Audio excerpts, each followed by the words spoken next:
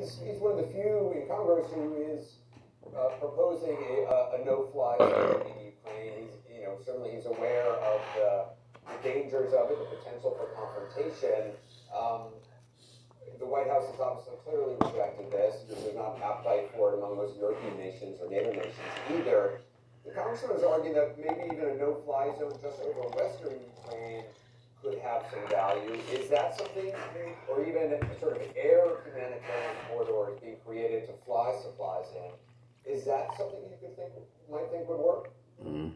Well, supplies can get in now from the west, from Moldova, Romania, Hungary, and Poland. And I think a no-fly zone is dangerous because it would be, I'm sure, beer forever, but escalation. Now, some whiskey and water today. Which we are, pretty fucking good drink. Missiles like the AC/DC song. Anti-aircraft equipment. Have a drink on me. Capabilities. That's a kind of no-fly zone without getting into a situation of either having NATO or America. Whiskey and some water. That's the danger, and Putin, as I say, is trapped. And I don't want to give him a pretext for widening this attack and moving into Poland. Anderson, there's something behind all this that really needs to be discussed, and that is that the Russians have a much lower threshold for using nuclear weapons than anybody else in the world that I know. They actually have a doctrine called escalation to de-escalate. This has been their strategy for some years. And that means using tactical nuclear weapons if they lose another battle.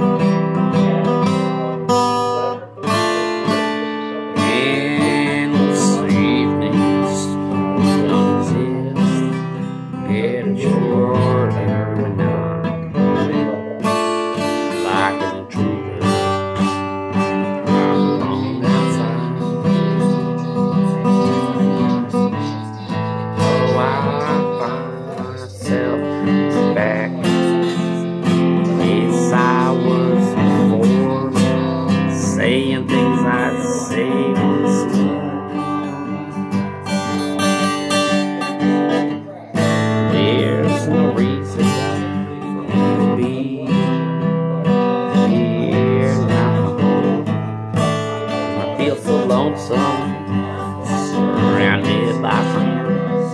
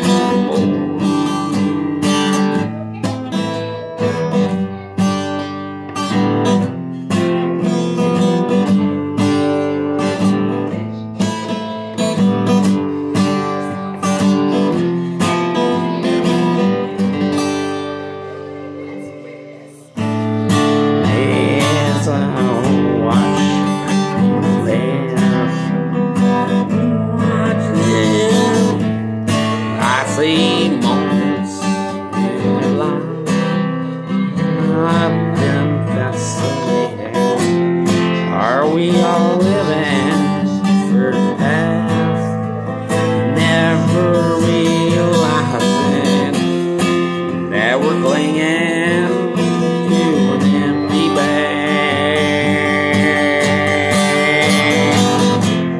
Black and calm, significant conversation, no ambivalent. He'd say things every night, it just ain't right. We'll see who's left holding the bag. Over 100 million Americans have a low credit score. Self is a new way to build credit that doesn't require